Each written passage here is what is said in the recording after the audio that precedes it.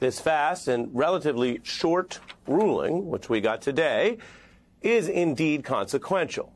It draws lines on how this year's election will run. It smacks down state efforts to invoke January 6th as a reason on its own to bar Trump from running at all. Today, the court ruled quite simply states do not have that power over federal candidates. Only Congress does. States have no power under the Constitution to enforce a ballot ban for insurrectionists with respect to federal offices. The highlighting there, I'll leave that up for a moment, is important because if you understand or remember nothing else about all this, it's that states deal with states, but states don't have the same power to deal with federal offices. That is what the Supreme Court ruled today. And all the justices agreed on that point. It was one raised by Obama appointee Justice Elena Kagan during oral arguments for this very case.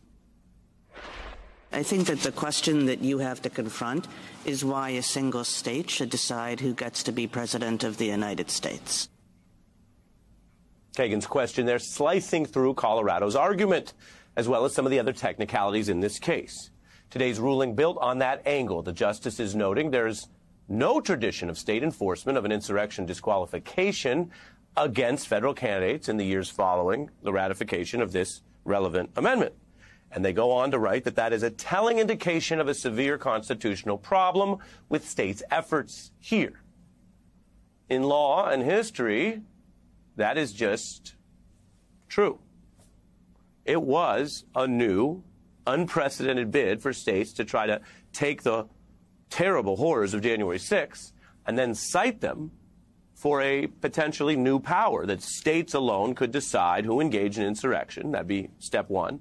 And then, two, states would bar federal candidates from those state ballots. Now, we reported on this at the time. We spoke to the Secretary of State for Colorado, Jenna Griswold, and discussed the fact that federal candidates being barred by states was not a thing.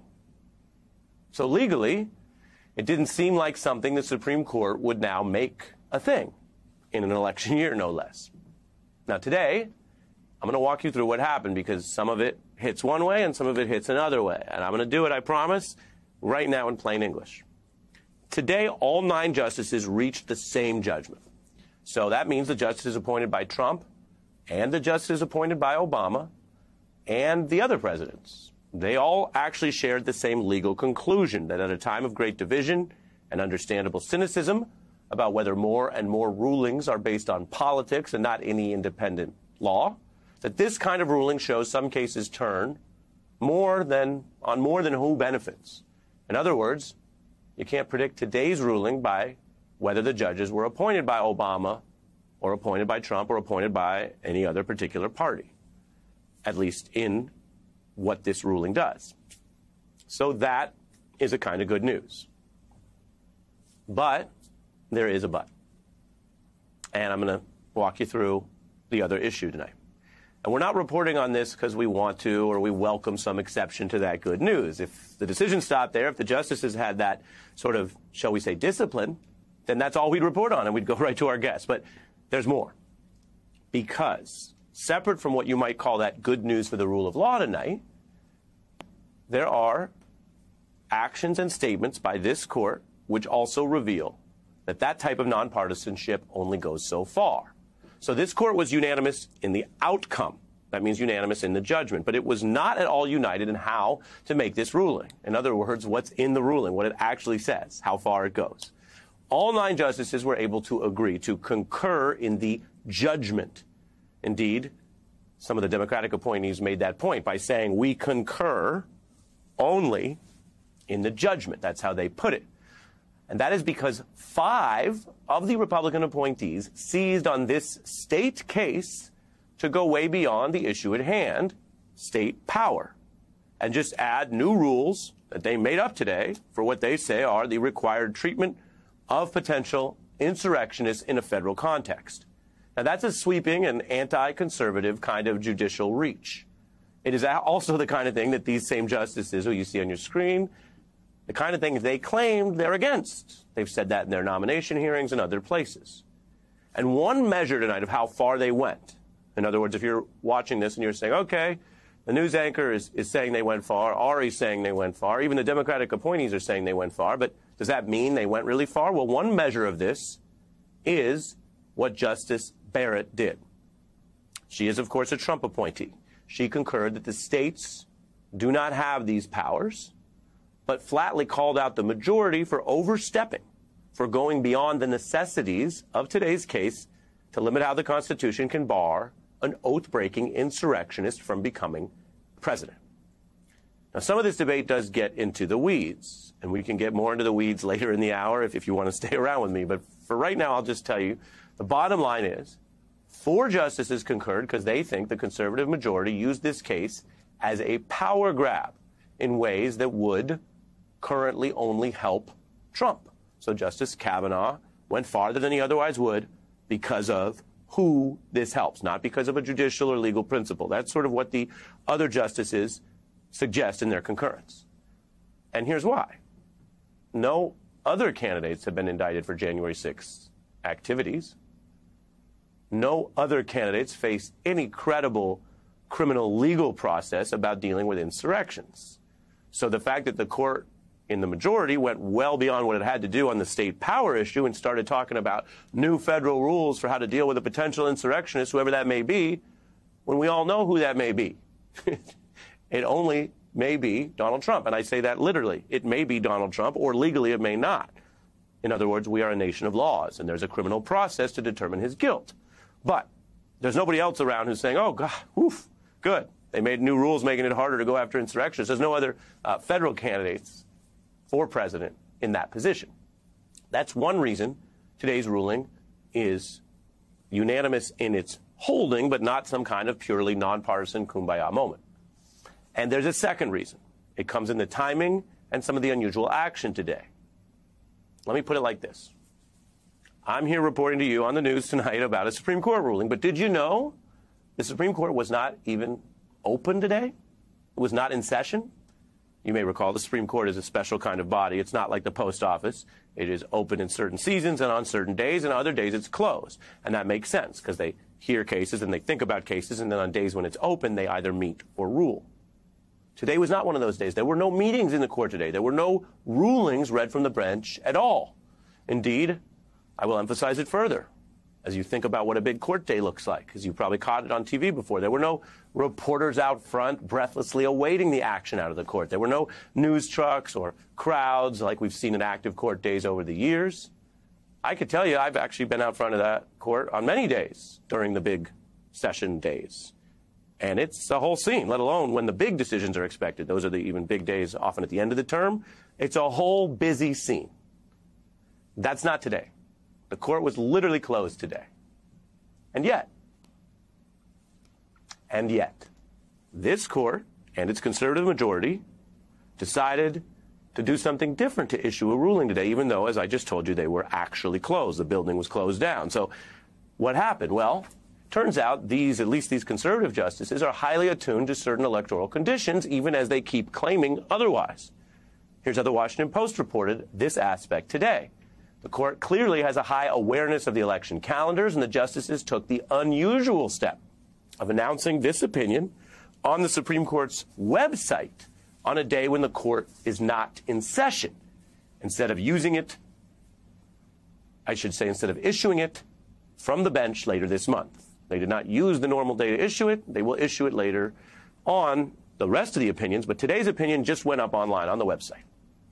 Now, the Washington Post is making an astute point here, and I emphasize it because it seems to pierce the other D.C. tradition of kind of usually taking the court at its word when it says, we don't do politics, and we don't think about external factors. We're just in here weighing justice and never looking at which candidate is affected. Well, this court does do that, and lately it's been doing that a lot. Again, according to the evidence we have, like what the Post points out today about this unusual way to issue the opinion. The court rushed this ruling out on its website to get its answer about the ballot issue out there as Super Tuesday hits tomorrow. It is a result that the court has already been working towards by fast-tracking this case. They heard the original case and published the decision within 1 month. Just as in prior eras, Other courts have shown similar haste. If for Bush v. Gore, it took under a week from appeal to decision. Lawyers and judges know deadlines very well. They know how they can be met and used. And in a space where there's so much talk about uniformity, people getting equal treatment, we can see how the judges have been very noticeably treating certain Trump cases differently. There's the one that made all that news last week, Trump repeatedly losing his appeal of his immunity claims. Those are loser arguments. Just as I told you Colorado was unlikely to win because they had no precedent on their side, the immunity argument has no precedent on its side. There's no case you can point to that says that when you're a former president, you're an invincible superhero who never goes on trial. But the court is still delaying things in that case. Now, if you look at Trump's federal coup trial, it was originally scheduled to begin today. Jack Smith has won every round, reiterating Trump's not immune, like I mentioned. But this court isn't using the Colorado or Bush v. Gore calendar. In fact, at this rate, the court has added about 3 more weeks to the hearing of that case from agreeing to hear it to the actual arguments than the Colorado schedule that it used. Immunity arguments now set for late April. Now, I'll tell you as a matter of law, this is what the Supreme Court can do. It earns its title as supreme. We don't have an appeal beyond this. If the Supreme Court takes a case that's mostly about a state ballot issue and issues new guidance or rules, those become the law of the land, the final word, the supreme ruling. So I'm not telling you that there is some unprecedented judicial crisis today. Not at all. I am telling you that 3 justices appointed by people like Biden and Obama, and even a Trump appointee, had to call out the court for going that far. And I am telling you what could have been, apparently, a unanimous 9-0 moment for America wasn't. And the reason it wasn't tells us a heck of a lot more than just why Trump will stay on the Colorado ballot, which I told you was probably going to be the result months ago. What we learned today has some very profound repercussions. The Supreme Court building is closed today, but the Supreme Court is open for business. This is the front page of the big ruling today that will keep Donald Trump on the ballot. And as mentioned in our opening reporting, there was a lot to draw from in this opinion. We're joined now by former Obama Acting Solicitor General Neil Katyal and Supreme Court reporter Nina Totenberg from NPR. Welcome to both of you. Neil, your thoughts on what the court did and didn't do today? Well, I think the decision after the oral argument, Ari, which went terribly for the challengers to Donald Trump, I think the decision was expected. I think it was wrong because I do think that the 14th Amendment Section 3 applied. I agree with conservative scholars like Bill Baud and Michael Paulson that it applied and barred Donald Trump. But unfortunately, the Colorado Supreme Court's decision here was not really defended in the U.S. Supreme Court. And that led the court to get out over its skis today in its legal reasoning. For example, much of what the court said today is that the 14th Amendment is about restraining state power, and states can't, police federal elections for disqualification as an insurrectionist. And I just think that's flatly wrong on the history because the 14th Amendment had multiple goals. One was sometimes restraining the states, but another, darn it, was barring insurrectionists from holding office, as what happened in 1868 Ohio. And of course, the amendment itself says that 2/3 of Congress can lift a disqualification. So there's always a federal remedy against a rogue state or something like that. What really, I think, happened is that people knew Donald Trump couldn't get 2/3 of the House and Senate to remove a disqualification as an insurrectionist. So I think it's an unfortunate but expected decision today. What do you think about the message or perhaps warning from the concurring justices, Neil? Yeah, I think, the Supreme Court, works best when it doesn't just reach and decide issues, that it, cares about its legitimacy. The most important book in constitutional law written in the last 100 years by Alexander Bickel basically said the court preserves its legitimacy by not deciding things. And that's traditionally, Ari, how the court operates. But now, as our colleague Melissa Murray calls it, we have the YOLO court that's reaching out to grab issues. And here, that 3-judge opinion by Justices Sotomayor, Kagan, and Jackson said on page 2 a really stark warning. It said the court today is protecting not just itself, but the petitioner. And they didn't name who the petitioner was, but the petitioner is Donald Trump. And so what they said there is that the court went out of its way to protect Donald Trump for future legal proceedings.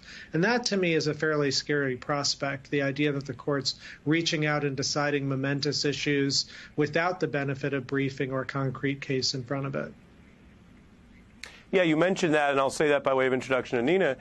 I've been very clear on air with viewers that there wasn't a lot of precedent for states doing this, so I expected it to lose badly. And Nina, as you know, with 9 in the judgment, that's pretty clear. And yet, we can also learn tonight that the court didn't stop there. I mean, talk about a win. You could have had a per curiam 9-0 unified opinion. What a nice way to start the week or the year.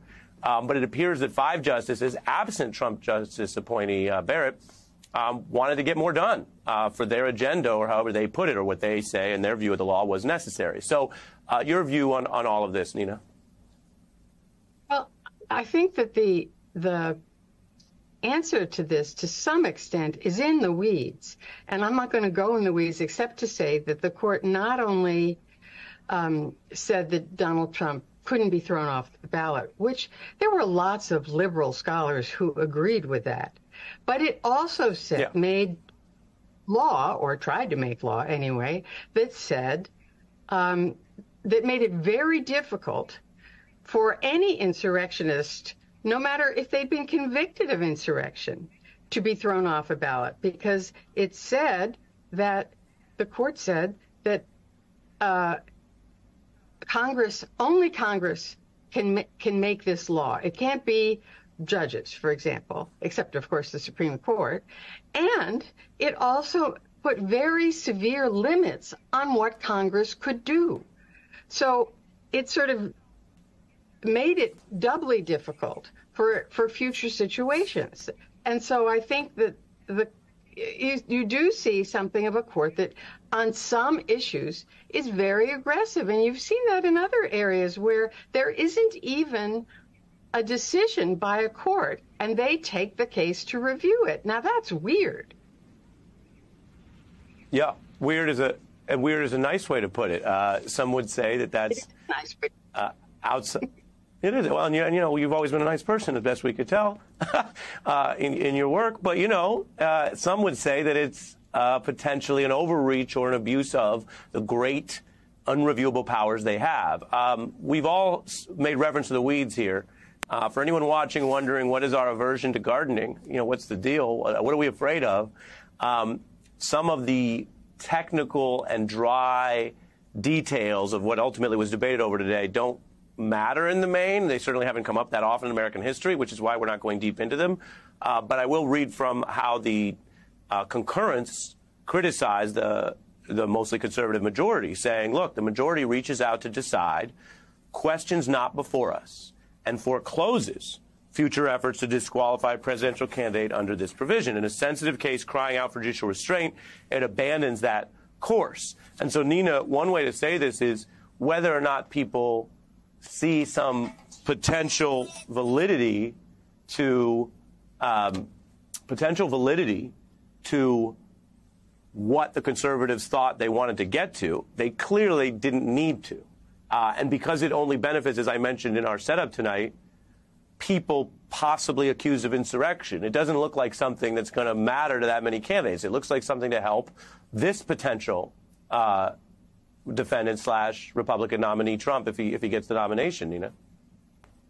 Well, it also means that people who are running for federal office who might have been in the Capitol and have broken into the Capitol on January 6th, some of those people run for office, and you can't get them off if they're running for federal office as opposed to state office, you're not going to be able to get them off the ballot. And that is something that, at least arguably, the writers of the 14th Amendment after the Civil War specifically had in mind, that they didn't want to have people who were deliberately threatening the legitimacy of the United States and its government being able to run for office. And that meant Jefferson Davis, for example, but it could mean Joe Schmo, who's running for Congress. And so that's why it is important. And then it's important also because we've got the immunity case coming up. And you can see that there are ways to decide that case in a more limited way and ways to decide that case so as to preserve a lot of a former president's ability to be immune. Right. And that's where you say that whatever one thinks of, say, the 5 who ruled today, if the concurrence is at all correct, that they have stopped being judges and they are thinking about short-term politics and who may benefit or who to help or help the person who appointed them, the whole lesson, the founder's lesson, the whole republic we're dealing with is whether, even by that kind of short-termism, they don't understand that if you super empower people to come into office to be immune forever, if you change that law because you want to help your buddy, you may find that you're living in a dictatorship someday, and not because you meant to, but because you were being so blinded by potential partisanship. At least that's between the lines of the concurrence, potentially. I want to thank Nina Totenberg and Neil Kotshow. I'm over on time, but go ahead if you have a quick thought. My quick thought is that this is not an overtly partisan decision, at least not to the people who made it. That doesn't mean that their gastronomy might view as different, but I don't think of them as partisan actors. But I do think that they were trying to get rid of this as a question that would come up a lot in front of the court, and they very successfully did that. In the immunity case, there are going to be different questions, and there will be different actors, and the biggest player there, one suspects, will be Brett Kavanaugh, who more than any member of the court has had experience with the president on a daily basis as his chief of staff every day working with George W. Bush, and ever since he's been a federal judge, has had very distinct views about immunities for a president.